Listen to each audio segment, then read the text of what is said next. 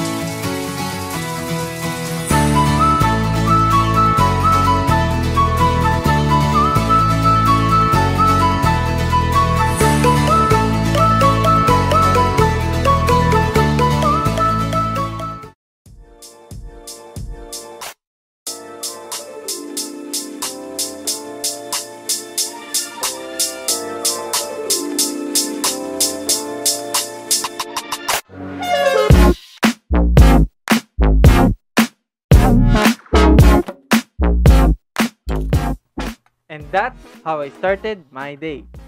I'm working my on-the-job training on International Project Management Association or IPMA, one of the best organizations that helps us to be a competent project manager. At 10 a.m., me and my team go to our log sheet para sa attendance and start a short meeting to remind ourselves kung ano yung mga na-accomplish na paperworks namin. Mahirap na magkaroon pa ng any backlogs and delays. The meeting usually ends at 11 a.m. and we're preparing for the OJT meeting that starts naman on 1 p.m. Individual or people. Number 3 is yung pong project. Ito pong tatlong component will dictate yung pong success ng isang project. The competent person that implementing the project, yung context ng project, and yung organization that supporting. Siguro let us have a 10 minutes, 15 minutes break. So let us come back by 10:25. Okay, I can say it's morning dito sa amin eh. So after 15 minutes, okay. Okay po, at God bless and see you after 15 minutes. And for the meantime, read this illustration and understand this. I will explain later.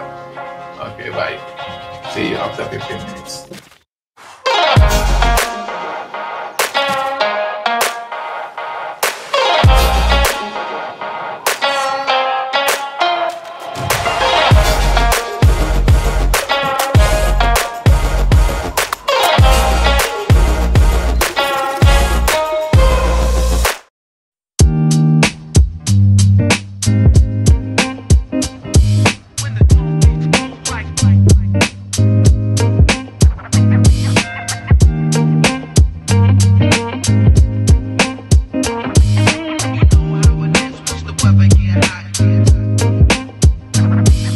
Alright, so it is already 8:30 p.m.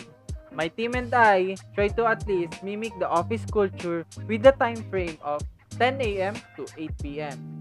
Basically, that was my day doing our project over a call so we can, interact with each other while working. This experience is something that I didn't expect in the first place. Well, nakakapagod talaga, but sino nga ba nag-expect na magkakaroon ng pandemic, di ba? At first, nag-aalala talaga ako kung ano yung matututunan ko dito. Ang alam ko lang kasi talaga is kapag nag-engineer ka, basta gawa ng plano. But thanks to this training from IPMA, I was able to see the bigger picture. Well, as they say, engineering is a practice that involves a ton of management. Hindi ka lang pala dapat maalam sa technicalities ng trabaho. Dapat pala, meron ka ding soft skills, communicating skills sa iba't ibang tao, pagdating sa trabaho, managing time, overseeing, and even looking 10 steps ahead. Dahil sa IPMA, I was able to understand different perspectives na sa tingin ko magiging valuable hindi lang sa akin, pati na rin sa mga teammates ko in the future. Thank you for watching our mini vlog. Stay safe and soon everything will be okay. Bye-bye!